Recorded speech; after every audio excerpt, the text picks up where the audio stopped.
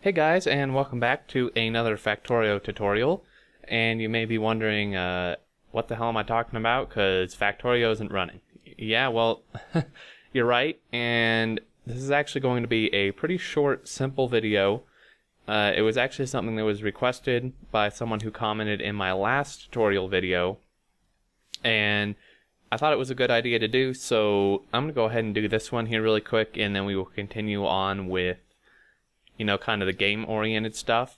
So this one's going to be for how to install mods. It's actually pretty straightforward, usually, but I think I should show it anyway, just because there's probably some people who don't know. And yeah, let's get right to it. Try to ignore my extremely cluttered desktop here, and let's go ahead and get started. Okay, so we've downloaded some mods. Let's just say, so we've downloaded Farl, the automatic rail layer, and Core Ditech, for example.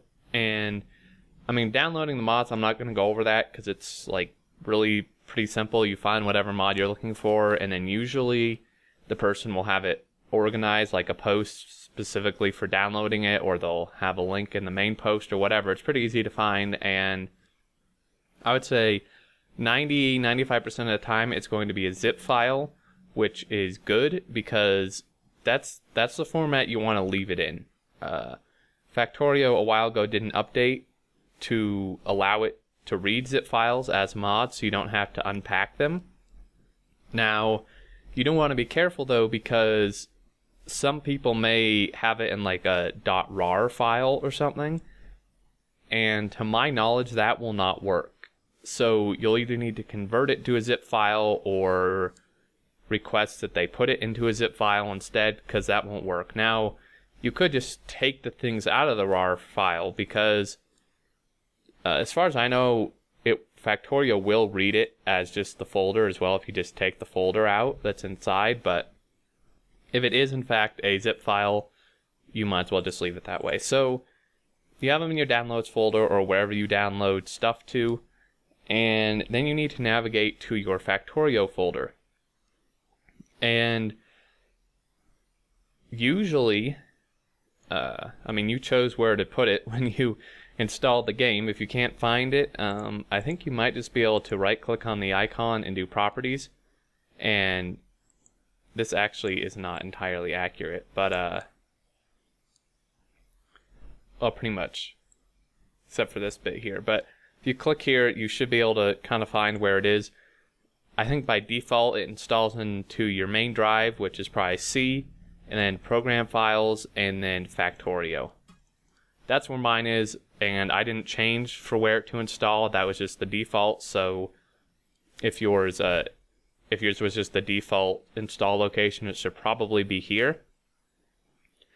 And then at this point, it's pretty straightforward. You have saves, mods, some other stuff.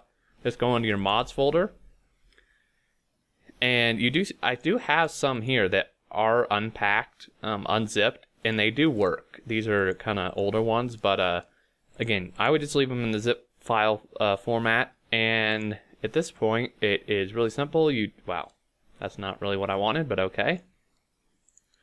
You just drag whatever ones you want into here, and obviously this isn't really going to work because they're already in there for me, but just to show, I'm going to go ahead and delete the file that's already in there and drag him on in, and boom, you are set to go here. So those are installed. One last quick thing I'm going to do is I'm going to put a really quick cut in the video and launch Factorio, and when it's up I will bring you back and just kind of show you really quickly what you need to do in there to activate them, in case you didn't know that either. But I think that's really almost it, so I will catch you back in just a minute to show you that last part. Okay guys, welcome back, and here we are in game in the main options menu here. All you have to do to activate them is you go into your mods, and it will list all the ones you have. One quick thing, you do not want to touch this one. Don't touch it, don't toggle it. It should be enabled. If it's not, I would enable it, because this is what comes with the game and pretty much has all the game data in it, so don't touch it.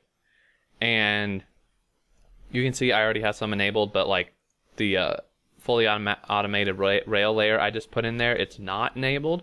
So you just toggle, and you can see it's highlighted and says enabled. However, if you read down here, you have to restart the game to apply it, and I'm not going to make you watch me restart the game and bring you back, but it'll work. So as long as the mod and such is compatible with the version and all that, which I would hope you researched beforehand, then that's all you have to do. If it's not enabled, some of them actually like default enable when you put them in the folder, I think, but some of them don't. So if they're not, just toggle them on and then exit the game and restart it, and it will be activated, and you should be good to go. So I think that's really the end of this tutorial. It's really quite straightforward. That's one thing I like about Factorio, is they make it pretty damn easy.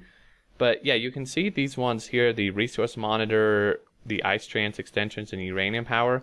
Those were the ones that were not in a zip format, and they still work. I actually used them in one of my other series, my total depletion one. So again, you can do that if you want, but it's really just more work, unless they happen to be in a different zip thing than a zip, so a RAR or whatever.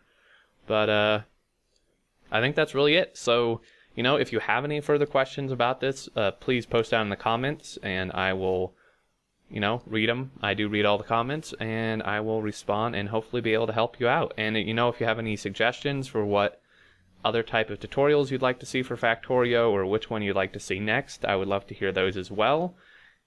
But until next time, I do look forward to seeing you all, and